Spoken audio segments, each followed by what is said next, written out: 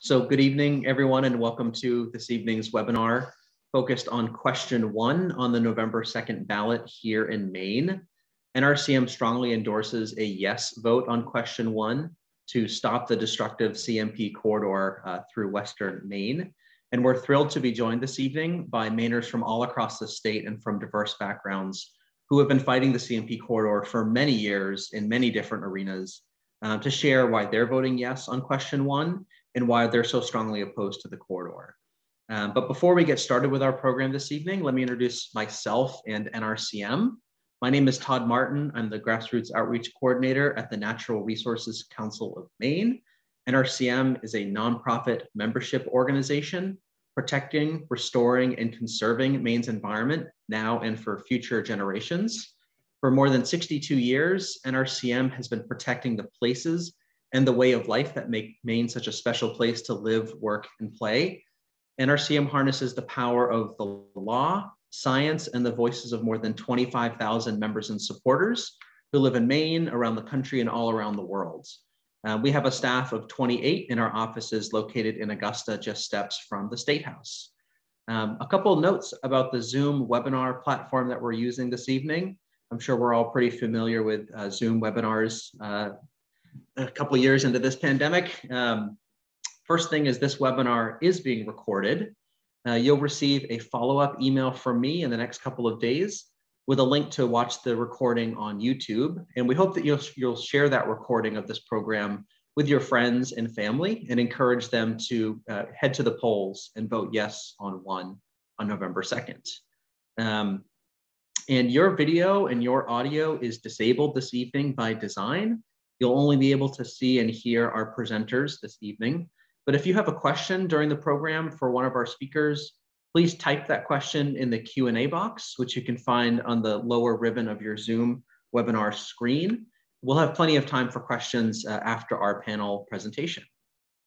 So tonight we're joined by an all-star lineup of folks who have been fighting the CMP corridor for many years, who are here to tell you why they're voting yes on question 1 to stop the corridor. We had a few last-minute changes to our lineup, but we've substituted all-stars for more all-stars. So we really appreciate everyone for being here. Tonight we're joined by Liz Caruso, who's a member of the Select Board in the town of Caratunk in northern Somerset County, which the corridor would be built through. Welcome, Liz. Thanks for being here. We're also joined by Jeff Reardon, who's the Maine Brook Trout Project Director for Trout Unlimited. Jeff knows every stream, pond, lake, tributary, and fishing hole in Western Maine where the corridor would be built through. Welcome, Jeff. Thanks for being here. We're also joined this evening by Audrey Huffnagel, who's a youth activist with Maine Youth for Climate Justice, who's been outspoken on the impacts that CMP's corridor would have on Maine's woods and waters. Welcome, Audrey. We're also pleased to have Dan Cosnares, the Water Resources Manager for the Penobscot Indian Nation, which strongly opposes the CMP corridor. Welcome, Dan. And we're also joined by State Representative Nicole Grahowski. Nicole has been an outspoken critic of the CMP corridor in the state legislature and a leader in holding CMP accountable to the people of Maine. Welcome, Nicole. So before we hear from that great lineup of panelists, I'm going to turn it over to NRCM staff scientist Nick Bennett to share why NRCM strongly opposes the CMP corridor and why we urge Mainers to vote yes on question 1 on the November 2nd ballot to ban the CMP corridor. So take it away, Nick. Thanks so much, Todd, and thanks to all the rest of the panelists for joining us tonight, and thanks to all of you who are listening to and watching this webinar. When NRCM first got involved in looking at the CMP corridor issue, which I think is 4 years ago now, we were not right off the bat opposed to it. We did a bunch of research, and that's what led us to our position. And the place where we started was this very large project going through important habitat in Western Maine going to bring any real climate benefits or not? And we gathered information from the places that we could. We started with looking at what was happening in New Hampshire, because New Hampshire was the first choice for Massachusetts in terms of bringing a power line from Hydro-Quebec down to Massachusetts. New Hampshire wisely rejected that proposal from Massachusetts.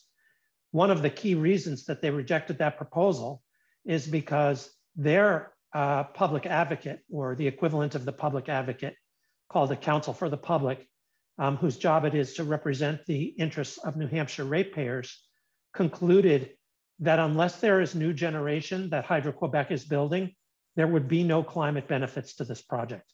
It would simply be a shell game of moving Hydro-Quebec electricity sales from existing customers in places like the Midwest or New Brunswick and rerouting those electrons to Massachusetts, which was willing to pay more for them.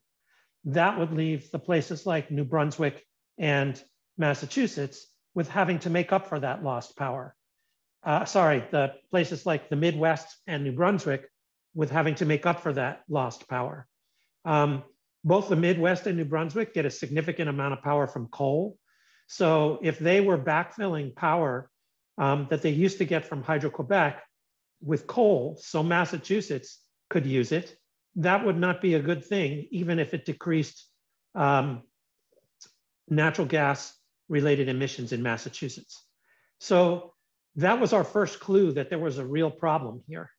Our second clue was we looked at the testimony of the Massachusetts Attorney General in their regulatory proceedings about this project in Massachusetts.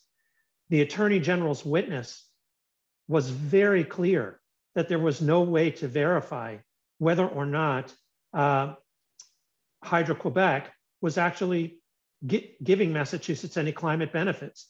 And in fact, they said the most likely outcome of the proposal was that Hydro-Quebec would simply shift electricity sales from existing customers to Massachusetts.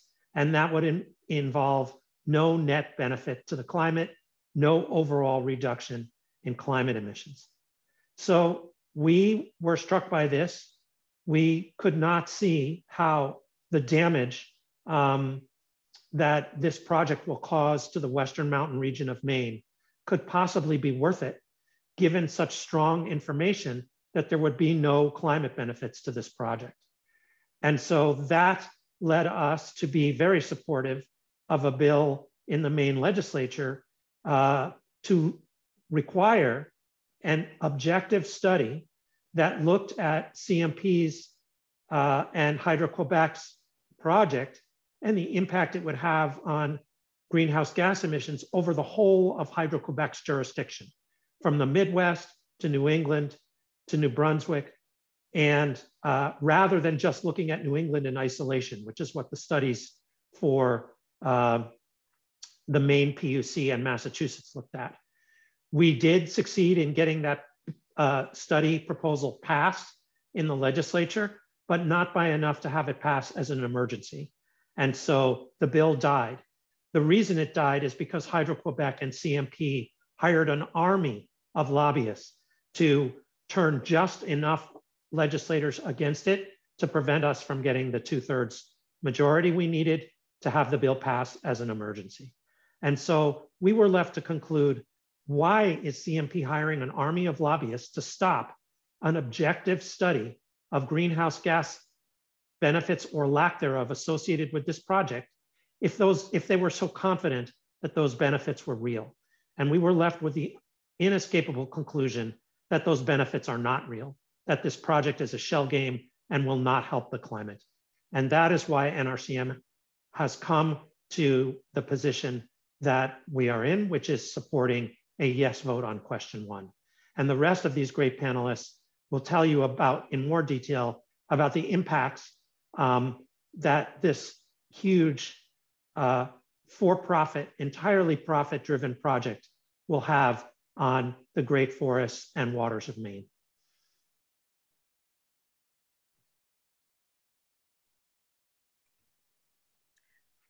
Hi, everyone. Thank you so much, Nick.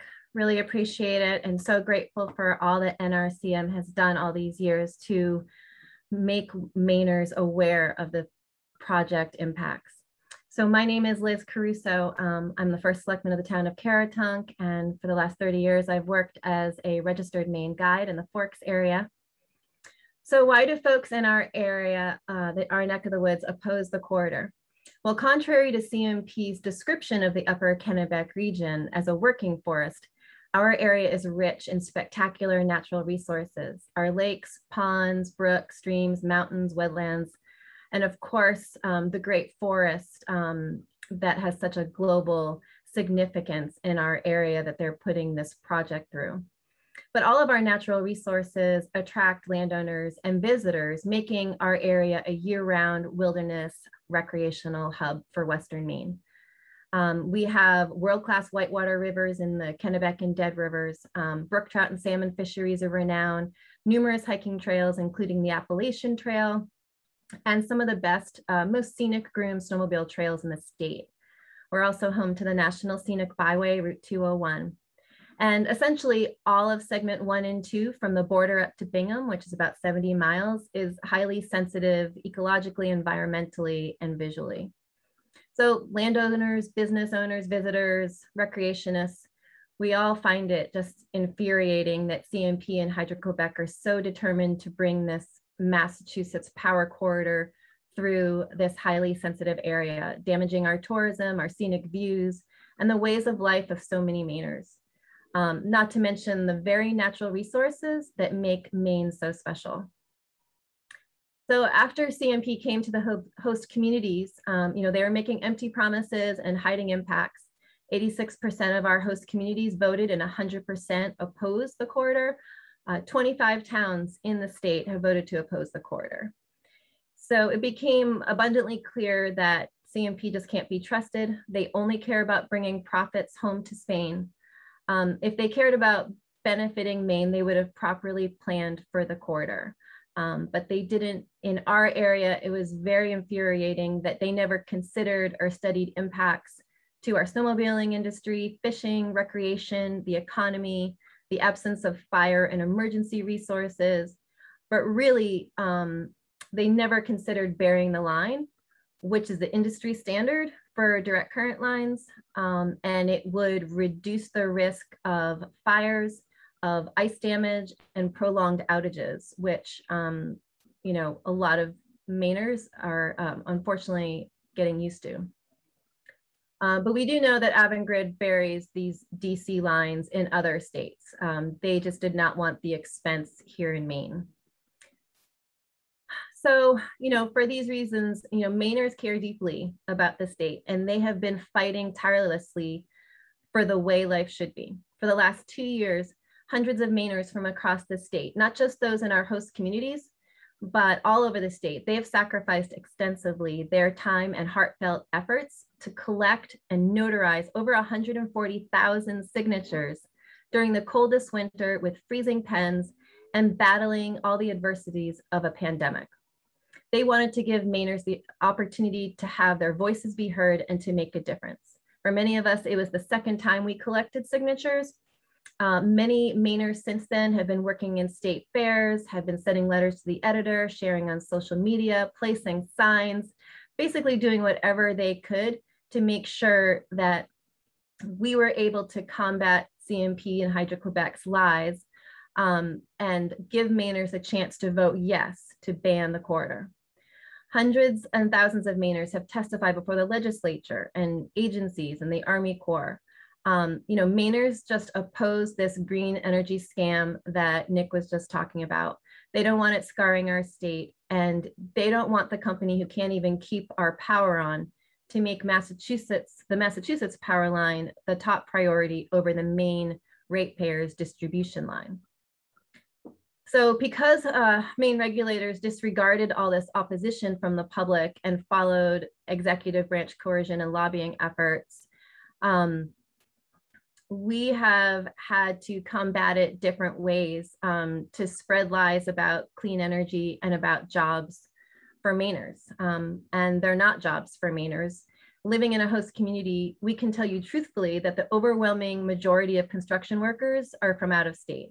Regardless of what CMP says, they hired a Wisconsin logging company to clear instead of helping out our Maine forestry industry.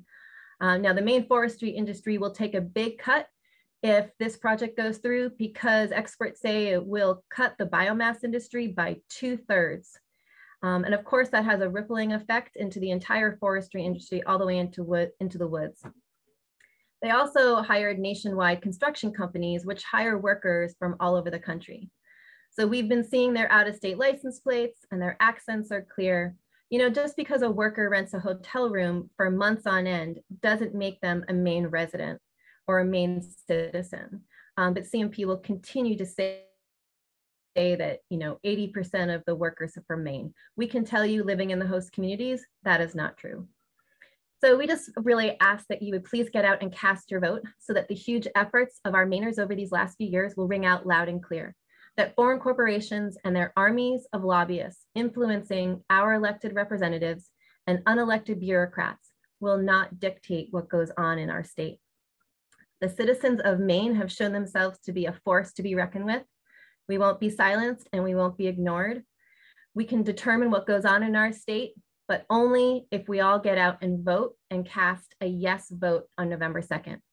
So please don't waste this amazing effort and the sacrifices of our grassroots citizens made to give all Mainers the opportunity to be heard. The regulatory and legislative process may have failed to heal the will of the people that they represent, but this is our chance. So please vote yes on November 2nd on question 1. Thanks much. Thank you so much, NRCM, for having all of us, and also especially to Nick and Liz for those great intros. I do have more things to add, but you covered so much of the reasons why I will be voting yes on one on November 2nd. So thank you for laying that great overview. So to introduce myself, I am Nicole Brachowski, and I am the state representative serving House District 132, which is the city of Ellsworth and the town of Trenton. And I am in my second term in the legislature. And in both terms, I have been a member of the Energy, Utilities, and Technology Committee. So this subject matter has been in front of my committee multiple times, and I took a great interest in it. And really, like so many of my colleagues, dug deep into the details about what does a corridor like this mean for Maine? What does it mean for our economy? What does it mean for our environment? Also relevant in my background is that I have a degree in environmental studies and chemistry, and I make maps for a living. So the question of where to put transmission lines is one that I think we need to deliberate carefully with the best data available about what impacts there will be on the environment. So I think it's been well said already here, but there will be significant damage to Maine's environment. The corridor is cutting 53 new miles of permanent transmission line corridor through undeveloped forests, which Liz pointed out are so important for the natural resources there and the recreational benefits as well. The Upper Kennebec region is a truly unique place, despite what has been said. And it's special to me because I have paddled across the state of Maine in my canoe, and I now maintain a section of a trail, a canoe trail, that corridor is actually cutting right across. So I know this area very intimately. It is a very, very special part of our state, as special as Baxter State Park, as special as the National Monument, as special as Acadia, which is right here in my backyard. And so that's part of the reason that I really want to defend the yes effort and support the local people who by themselves could not bring this question to the ballot. It took people all over Maine caring about this region and about each other to bring this to the ballot. And I'm proud that myself and my parents, for instance, were some of those many, many people out on those cold days, collecting those signatures at farmers markets and on street corners to bring this to the Maine people to decide. So as was said, I hope you will take the opportunity to help cast your vote. But another reason that I am supporting this yes on one vote is that CMP just cannot be trusted. They have been lobbying for years, much longer than I've been in the legislature, against renewable energy legislation. They are not climate leaders today, and they have not been climate leaders in the past. This is not about saving the planet. This is about profit for foreign governments and foreign corporations. So I know that we'd like to think that there's one project out there that can save us from the climate crisis, but there isn't. And this is not it. Interestingly, here in the state of Maine, we are not even legally allowed to use energy generated by a project like Hydro-Quebec's reservoirs to meet our own clean energy requirements. That is because this is not clean energy. Methane emissions have climate warming effects similar to natural gas-fired electricity generators from reservoirs like these. The destruction of the boreal forest, the wetland and the peatland ecosystems causes a significant limitation for all the carbon that are stored in places like that. And then there's also the disruption of all the spring runoff when you have reservoirs of that magnitude, much, much bigger than anything we see here in Maine. And that affects nutrient concentrations, water temperatures. It makes it impossible for many creatures to live downstream of these dams. So it is not clean energy. And legally in Maine, we do not consider it to be clean energy. So if we were to buy this power, it would not help us meet our own very ambitious climate goals. And as was mentioned, we don't even know if this is going to be a shell game or not. So if it were clean energy, we might care to know how it was accounted for, but I just dismiss that argument altogether. So it is a shell game of dirty energy, essentially, that we should not accept for the minimal benefits that are being promised to Maine people and for the significant destruction that is happening in our state. One other thing that I think is really interesting is that Massachusetts has a goal, an actual requirement in law to achieve a certain amount of renewable energy, but they don't have to accept this project as the source. They received 46 bids for all different projects to fulfill that requirement. And this just happens to be the cheapest one that's still available to them. So I would encourage Massachusetts to go back and look at the other bids and perhaps find something that's a little bit more in their backyard and do like we're doing in Maine and be leaders in generation of clean energy. In fact, some of the projects that were proposed are actual clean energy projects that would be built in Maine and would create jobs at the point of construction, but also maintenance, because it is a little more onerous to maintain some of the types of facilities that were proposed. So, I would say to Massachusetts, I don't know what you guys are doing. It's not clean energy, and you ought to generate your actual clean energy yourselves in your state and let us generate clean energy here in Maine. And as Liz pointed out, we do worry about the economic benefit that will be precluded if this dirty energy floods our grid in Maine and the entirety of the New England grid. We have a burgeoning clean energy economy here in the state, and I would like to see us be able to achieve the maximum benefit from that as opposed to being undercut by this dirty energy from Quebec that can flood our grid. So I really hope that Maine people will reject this dirty energy corridor. It's been nicely branded as the Clean Energy Connect. And the shinier that the mailers are and the more ads there are and the more gimmicky phrases, the less you should probably trust these foreign governments and foreign corporations, and instead trust your fellow Mainers who care about these places, love these places, and have worked so hard to protect them. So thank you so much for the opportunity to speak tonight, and I look forward to the question section as well.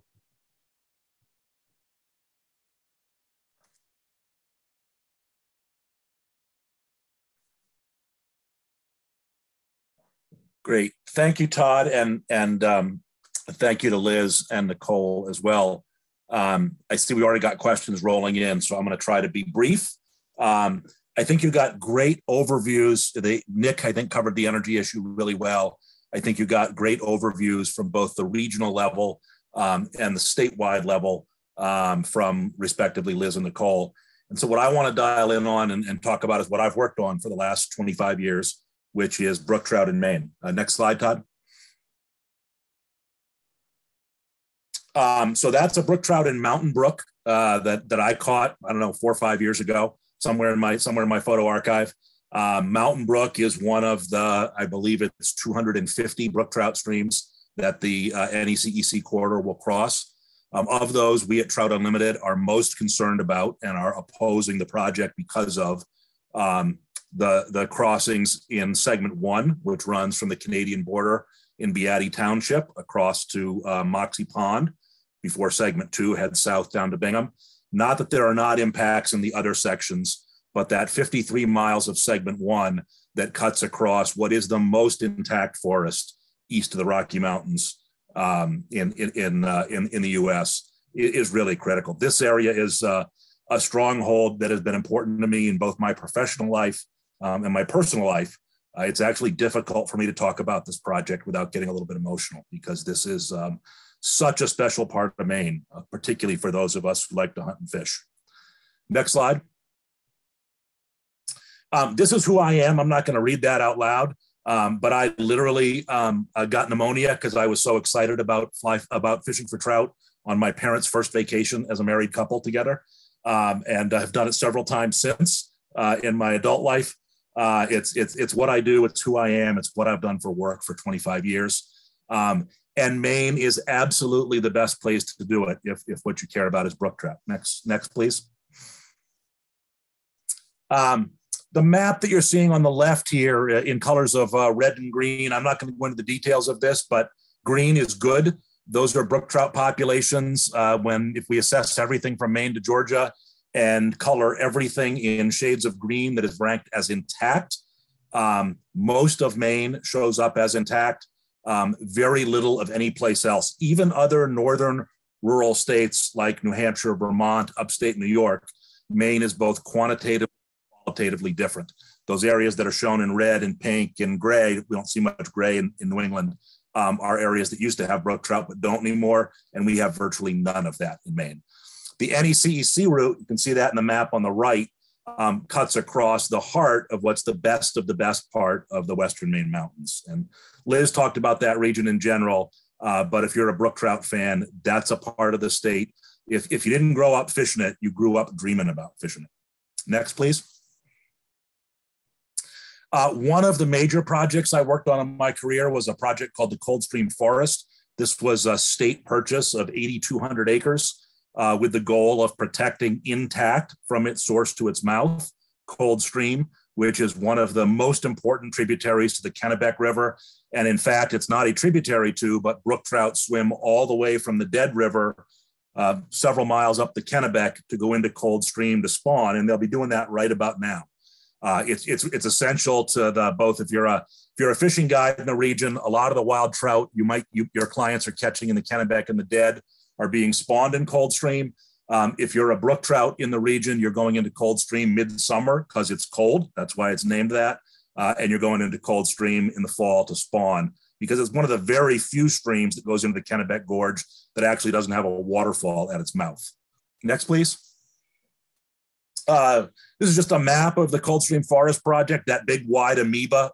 The idea of that is it protects a set of ponds in the headwaters, and then the 15-mile length of Coldstream all the way down to its confluence with the Kennebec, cutting across that in red, and that is not an exact map. That's me trying to draw with my mouse, and I flunked every art class I ever took, but that's the approximate route of the NECEC as it comes down, crosses Route 201, which is also shown in orange here, then crosses Coldstream, heads east across some state-owned lands, and then south along the border of the Coldstream project that the state just spent $8 million buying to protect brook trout. That project was closed in 2016. Next.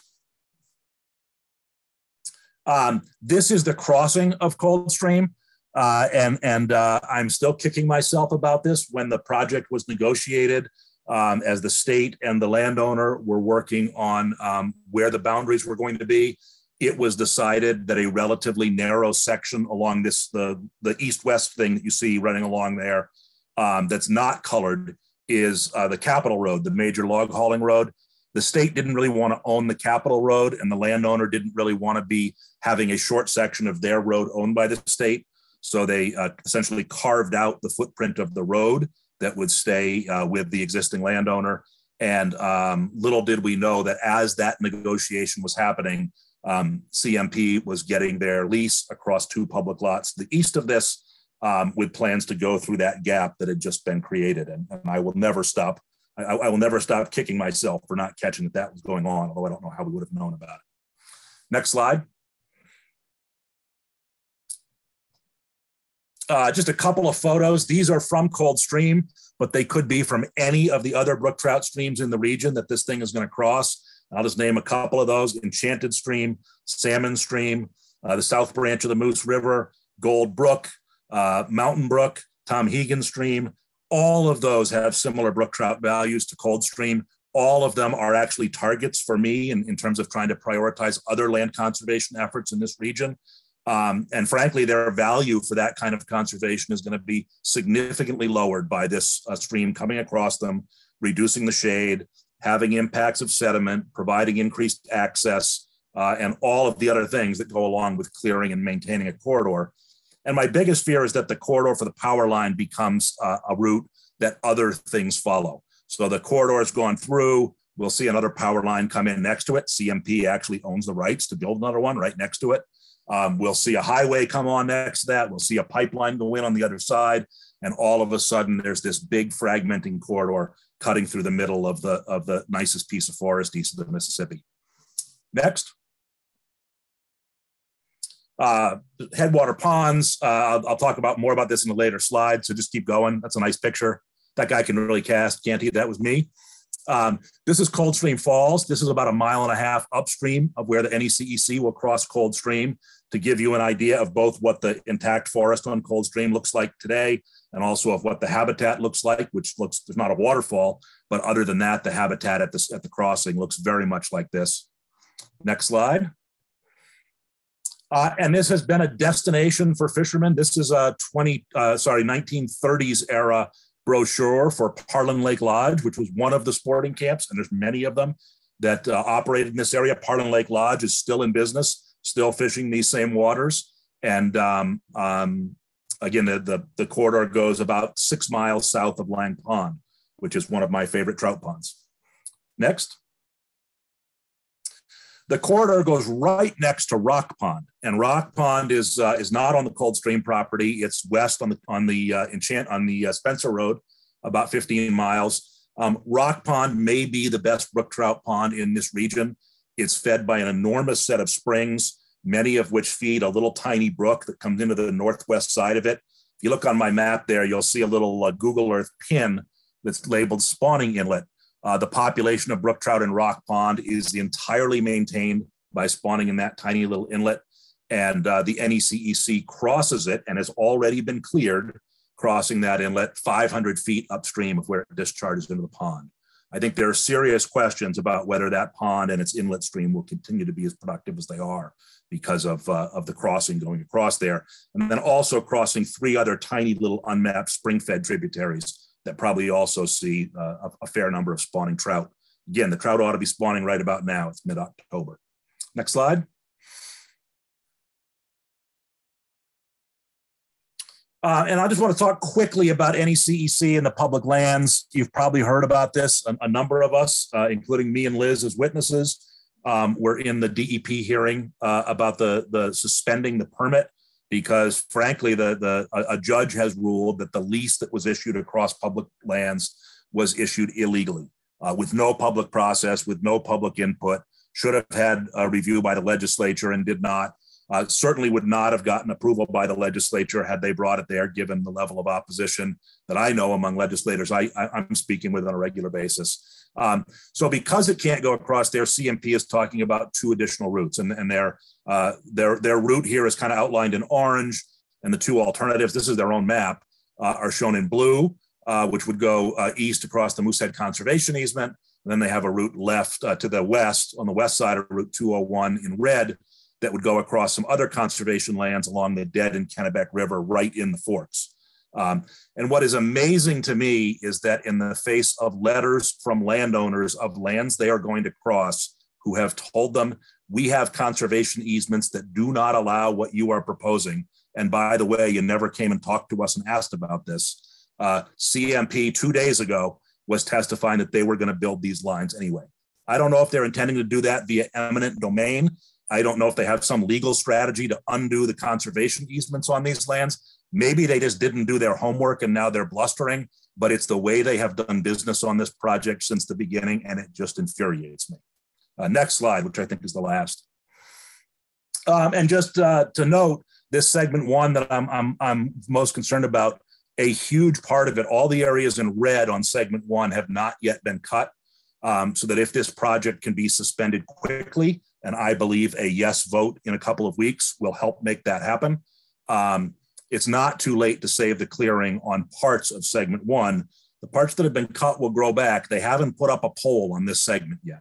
And I think we still have a chance to, we may have a chance to block the entire project, but I certainly think we have an excellent chance to put the pressure on them and get segment 1, which is the most damaging part, not to happen. And that's it, Todd. Last slide just encourages people to vote no. Trout Unlimited is happy to work with NRCM and the Appalachian Mountain Club as one of the interveners on this project for several years, along with Liz, who's working with one of the other intervener groups, and all the other panelists. This is a bad project. It shouldn't happen. Please vote no. I think you mean vote yes, Jeff. Sorry. Yes, I do. Please vote yes to stop the corridor. Awesome. Thanks, Jeff. And we'll turn it over to Audrey. Good evening, everyone. Thank you to NRCM for letting me and all these other amazing panelists speak here tonight about why we oppose the CMP corridor and support voting yes on question 1. My name is Audrey Huffnagel, and I am a sophomore in high school in Damariscotta, Maine. I work with Maine Youth for Climate Justice, a statewide coalition of over 300 youth fighting for bold climate action. And I have been working against the CMP corridor for about a year. I got involved in the opposition after hearing a presentation from a fellow activist about the impacts of the corridor on the state of Maine and the effects of megadam hydropower on the environment and on Indigenous communities in Quebec, which is where most of the power for this project would come from. I love to hike and cross-country ski in the Maine woods. In fact, just this summer, I hiked the 100-mile wilderness along the Appalachian Trail, not far from the corridor's path. I don't want the corridor to destroy this beautiful land and the habitats that it provides for wildlife. What really made me passionate about opposing this project was when I went to a webinar where I heard from Indigenous people whose lands and homes had been destroyed by hydroelectric dams, like the ones supplying the power for this project. The destruction that Hydro-Quebec is causing perpetrates practices of colonialism and environmental racism. The hydroelectric dams aren't even clean energy, though CMP and Hydro-Quebec have tried to paint them as such. The flooding caused by the dams is destructive to the environment, and the creation of the dams produces methane, a greenhouse gas which contributes to the climate crisis. This project is clearly not a solution to climate change. And for all these reasons, the CMP corridor goes against all the principles of climate justice that I believe in. The completion of the corridor would give Hydro-Quebec a larger market for hydropower, which would make them want to expand and build more dams. Failing to reject the corridor would reward Hydro-Quebec for their past destructive practices and encourage them to continue these practices in the future. The climate justice concerns are also what has motivated many other youth in the state to oppose the corridor. Within Maine Youth for Climate Justice, there is a group of youth who work on the opposition to this corridor. We write letters to the editor, submit testimony for relevant legislation or hearings, and organize educational events. But some young people, like me, who care so much about this issue, are too young to be able to vote. Though I cannot vote on question 1, most of you can. Voting is a powerful tool, and by doing it, you can make a difference on this issue. If you encourage your friends, family, and neighbors to also vote yes on question 1, you'll make an even greater impact. Thank you so much for your interest in this important issue, and please vote yes on question 1 on November 2nd. Thank you.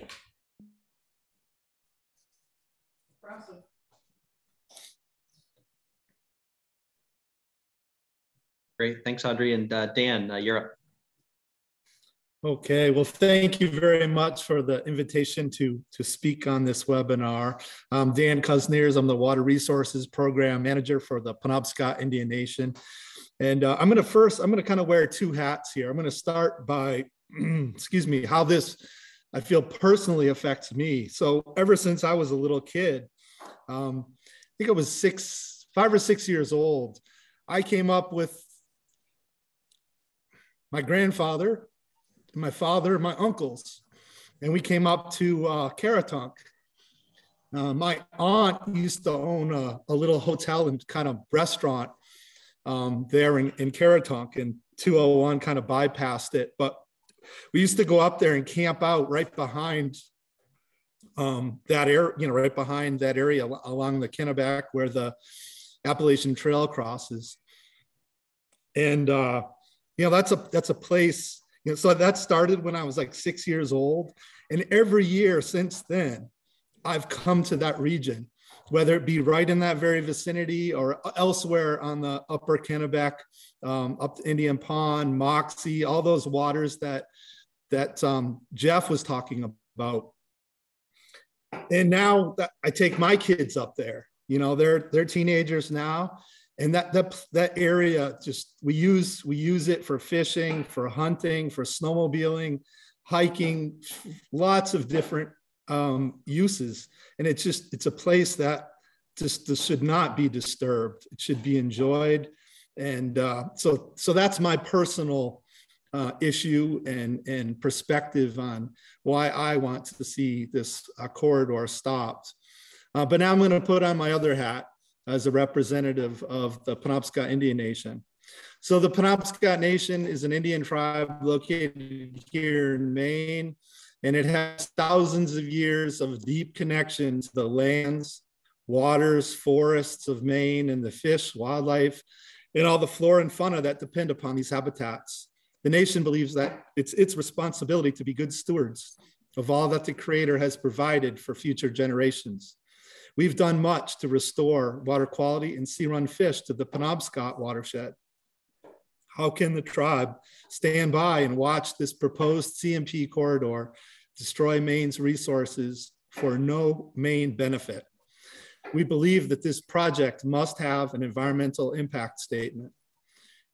Penobscot Nation Chief Kirk Francis has requested in writing to the U.S. Army Corps of Engineers for government-to-government consultation and for an EIS. Both have been denied.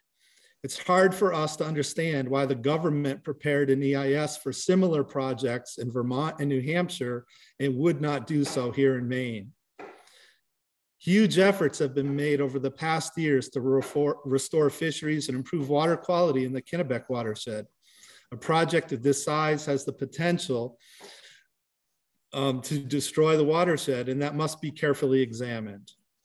The corridor would cut a 54-foot wide by 53-mile corridor through unfragmented forest in northwestern Maine from Quebec to Moxie Gore, with apparently no consideration of burying the line as it's doing throughout much of Vermont. We are concerned, very concerned, of the effect of this clear cut by fragmenting wildlife habitat and high-value deer wintering yards. We're also concerned with the effect of this project on wild brook trout, including high-elevation headwater streams, which are some of the most productive habitats for wild brook trout. The Penobscot Nation is deeply concerned about the effect of the Hydro-Quebec dams on our First Nation Innu neighbors to the north in Labrador and Quebec, Canada.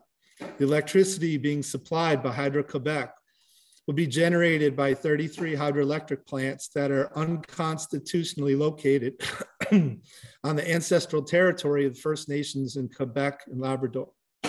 In addition, a large portion of it will be generated by Churchill Falls Hydroelectric Station in Labrador, which caused devastating flooding of thousands of square kilometers of Innu Nation territory, for which the Innu Nation has never been compensated by Hydro-Quebec.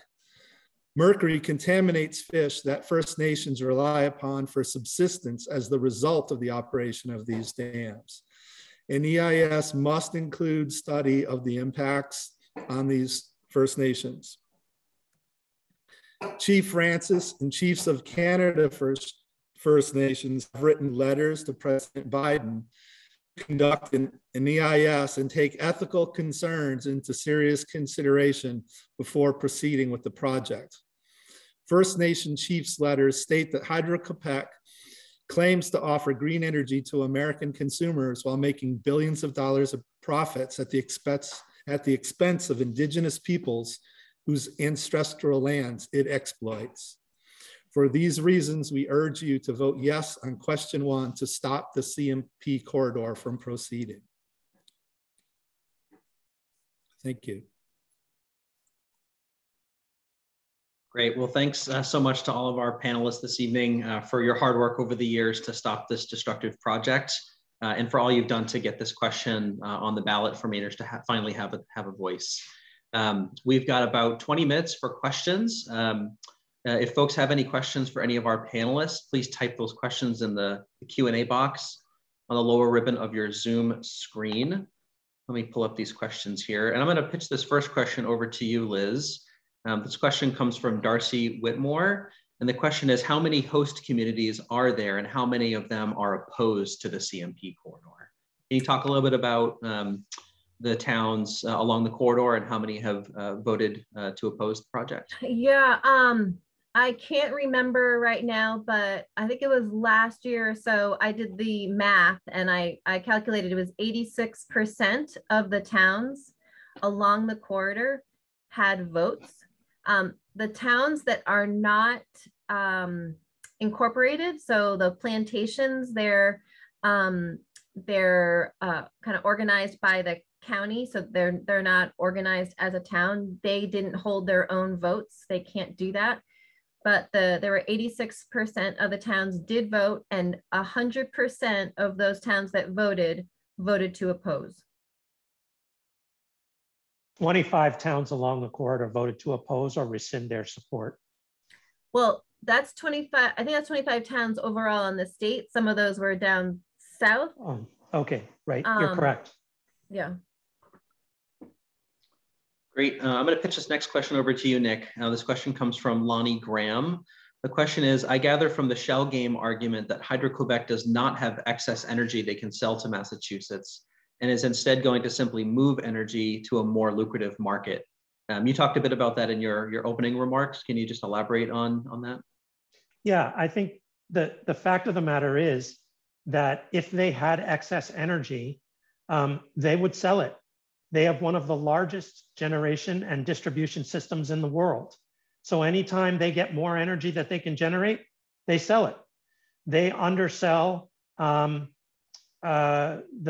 fossil fuel generators in the Midwest and Nova Scotia. So they're not going to sit on energy and just let it go to waste. They're going to sell it. And the idea that somehow they've been saving all this energy to send to Massachusetts, when instead they could be making money off of selling it, is really absurd. There just isn't, that's just not the way energy systems work. And so I do not think they have excess energy to sell to Massachusetts. Some years they may have more energy than other years because some years it rains more. On the other hand, some years they have less energy than other years. And so they have less energy to sell. So there's not any evidence of this excess energy that they claim to have. And Liz, would you like to add to that? Sure. I think sometimes people are confused. You know, even the Attorney General of Massachusetts said that there's no indication that they have extra new hydropower to send, which is why it doesn't meet, you know, their clean energy needs. And that they would do the resource shuffling, the shell game of, you know, sending the premium 6 cents per kilowatt hour down to Massachusetts and to supply all their other customers with fossil energy. So there's, and the fact that Hydro-Quebec never testified under oath to say that they had the extra power is a clear indication that they don't. And yeah, so I know there was more, but that's just something. And Jeff, did you want to pitch in on that too? Yeah, I just add that I think you have to be pretty foolish to think that Hydro-Quebec won't sell the hydropower that they've already built if this power line can't be built to one specific customer. Because that's what the climate cares about, right? Does this power get sold somewhere on the face of the planet Earth? And if they can't sell it to Massachusetts through Maine, they'll find another way to get it to Massachusetts. There are other ways to get it there, some of which are already fully permitted. Or they'll sell it to somebody more local, like in New Brunswick or Quebec or Nova Scotia, all of which would probably be better alternatives than sending it to Massachusetts. Quebec would not be because it's almost all supplied by Hydro-Quebec, but either New Brunswick or Nova Scotia have dirtier power than Massachusetts does, and it would have better climate impacts. Or they'll sell it to New York, or they'll sell it to Chicago. There's lots of people in the US that want energy, and Massachusetts is required, if they don't buy Hydro-Quebec, to buy some other clean energy source. So it's a shell game on multiple levels that this is going to be critical to our climate. Hydro-Quebec's going to sell their hydropower, and Massachusetts is going to buy clean power, and both of those things are going to happen whether this line gets built or not. Yeah, and just to be completely clear about this, the reason Hydro-Quebec wants to do this is because they don't have these kinds of contracts with their other customers. They sell on the spot market to their other customers. That makes them a lot less money. Massachusetts, for its own greenwashing purposes, is willing to pay a premium and pay Hydro-Quebec more so that its utilities can make money and it can look like it's meeting its greenhouse gas goals, even though it won't be. Great, thanks for everybody for your answer there. I'm going to pitch this next question over to Nicole. This question comes from Ben Conniff. The question is, honestly, one of my biggest hesitations to being anti-corridor is that the fossil fuel industry has spent so much money fighting it. If the corridor is a shell game and it isn't reducing dependence on fossil fuels, then why are fossil fuel companies spending so much to fight it?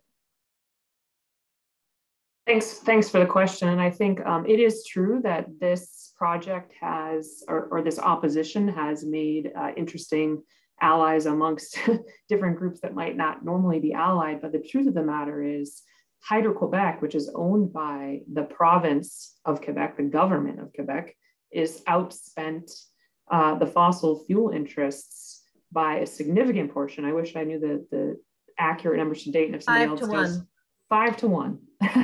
CMP is spending as well. So yes, there are expenditures by the fossil fuels generators, as we're calling them, but others have spent more. What I thought was interesting is, as I mentioned, there were those 46 proposals to provide clean energy to Massachusetts. One of those proposals was from Calpine. Calpine is one of the companies that is spending this money. Calpine wanted to build wind projects in Maine, in an area that is not a mountaintop area, much flatter area, in order to provide clean energy to Massachusetts. They're also a huge geothermal company.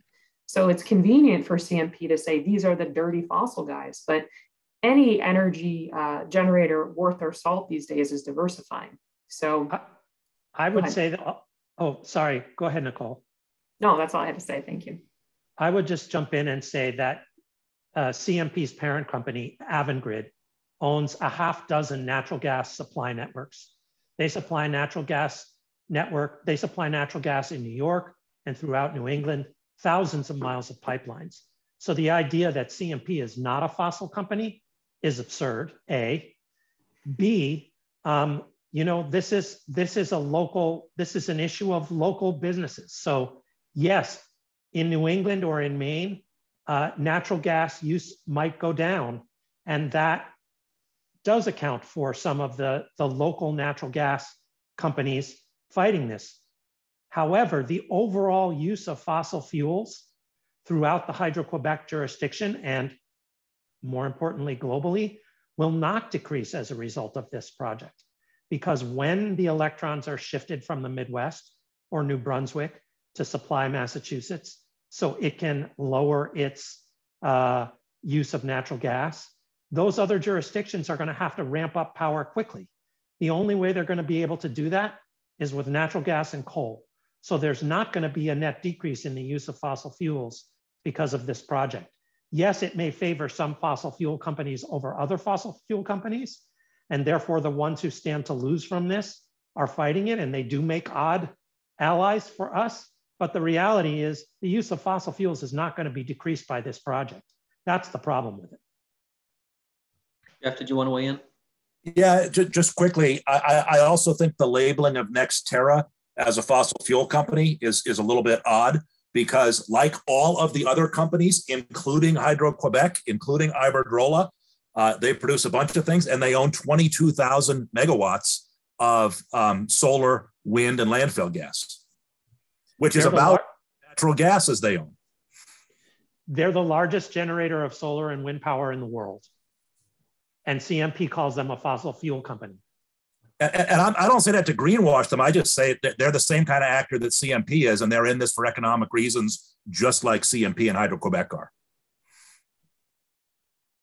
I'm going to pitch this next question over to Nicole. This question comes from Michael Catania. Question is, will the third part of question 1 require that 2/3 of the legislature approve new lines coming across state riparian lands from offshore wind platforms. Can you just speak a little bit about what question 1 would empower the legislature to do? Yeah, so the ballot question does have a few components. And so this component is saying that the legislature would need to approve certain types of transmission lines by 2/3 vote. And the certain is very important. What it specifically is calling out is for-profit transmission lines that are not for reliability for Maine or the New England grid specifically. And secondly, they cannot be generator lead lines, which are lines that connect a generator to the grid to then be distributed to the rest of the state and the region. So I think the PUC would be the ultimate arbiter whether or not those lines are generator lead lines. In my view, they would be, because they'd be going straight from the source of wind generation to where they would get dispersed to the grid. Unlike this merchant line, which is coming across a whole other country and through our state to go to another place. So they are very different types of lines. So the legislature would be approving only really specific types of transmission lines in the future. And again, it wouldn't be politicians deciding whether your lights would be on or off. Reliability lines would not be included in that approval process. Great. I'll pitch this next question over to you, Nick. Question comes from Neil. And question is, can you talk about the wording in question 1 in regards to retroactivity? Maybe just talk a little bit about how Maine has a precedent of enacting retroactive laws. So this isn't anything new. Talk a little bit about that. Yeah, the reason that this referendum contains retroactive language is very simple. It's because CMP violated the Constitution of Maine in 2014 and again in 2020 when it negotiated illegal leases with the Bureau of Parks and Lands. The referendum was drafted before the Superior Court had ruled that those leases were illegal, but the court has since ruled on that. And this referendum is retroactive because it's designed to say those leases across public lands are illegal. It's very clear under the Maine Constitution that if you are going to have a large project comparable to the CMP corridor across public lands, that you must get a 2/3 vote of the legislature. In spite of the fact that that's clear in the Constitution, these leases were negotiated without consultation with the legislature, and the court has found that illegal. And so all the referendum is doing is trying to get across that any kind of project that crosses public lands that's of this scale needs to have a 2/3 vote of the legislature. And it has retroactive language in it so that it covers that illegal lease that crossed public lands in 2014, and then the same repeat of that illegal lease that crossed over public lands in 2020. Great, thank you. Nicole, would you like to add to that? You're muted, Nicole. I realized right away, thank you. I would like to add, as a person who is under attack by this statement through the work that I do for the Maine people at the legislature, we do already have the authority to create retroactive laws. And certainly if we didn't, we wouldn't have gotten a bunch of citizens to get together to circulate a petition about something else in order to create that ability. We would have just passed a law to do that. What we do at the ballot box is the same as passing a law. So I just hope that you'll see the absurdity of this accusation and dismiss it and tell your friends it's totally made up. The legislature already has this authority. We did it in the Energy Committee last year. CMP didn't say anything about it at that time because it's legal. Great. Then pitch this next question over to you, Liz. Question is in regards to the Maine biomass industry and how it could be affected by this transmission line. The question is, I was quite surprised to hear that the Maine biomass industry might be reduced by 2/3 as a result of this corridor. What is the reason for this? Can you speak a little bit to that, Liz? Sure. Well, the Maine our main energy grid is not that large, and Maine is an exporter of energy. We produce more energy than we need. So all of the energy providers in our state have to tie into it in order to sell on the market. And when this Canadian Massachusetts power contract comes in, it has a contract, and it's 6 cents per kilowatt hour. And it will flood the Maine power grid in such a way that for example, Maine solar is only at 3.5 cents per kilowatt hour, and it just can't compete. It can't get, all of our energy providers can't use our energy grid if this Canadian power is coming down here to Massachusetts. So what experts testified is that it could cut the biomass industry by 2/3 and also close our natural gas plants, because they wouldn't be able to tie into it and we wouldn't be able to compete. It would also make it harder for new renewable energy projects to tie into the main power grid if this Canadian power is filling it up. Does that answer it? Yep. Thank you. Thank you for that answer. Let's see, we have time for a couple more questions before we have to sign off for the evening. Again, if you have any questions for our panelists, please type them in the Q&A box. There's a question here about opposition in Massachusetts. I'm not sure, maybe Liz, if you know the answer to this one. Have any climate justice allies in Massachusetts made a declaration of opposition to the CMP corridor? Are there folks in Massachusetts, who are speaking out on this this project as well? Well, beyond the Attorney General's testimony, I don't feel like I have that information. I'm not sure if Nick, you have it, or. Certainly Sierra Club in Massachusetts submitted a brief opposing this. I think that there was not as much opposition in Massachusetts as we would have hoped. It's not their forest and brook trout streams and livelihoods that are being destroyed. And I think that that gives a very strong reason why this has engendered so much more opposition in Maine and New Hampshire than it has in Massachusetts. Great. I'm gonna, and Nicole, would you like to weigh in on this one? Yes, thank you. I just wanted to fact check myself, and Dan may have more information on this, but I remembered that some leadership in the Wampanoag tribe in Massachusetts has stood with other tribal allies to oppose this and to try to bring attention to the Massachusetts legislature and governor about the atrocities being committed by Hydro-Quebec. So that is another aspect, but I have family in Massachusetts. They think this is crazy. They've been to this area of Maine, they love it. They're like, why are we doing this to you? So I think regular Massachusetts people stand with us too. Great.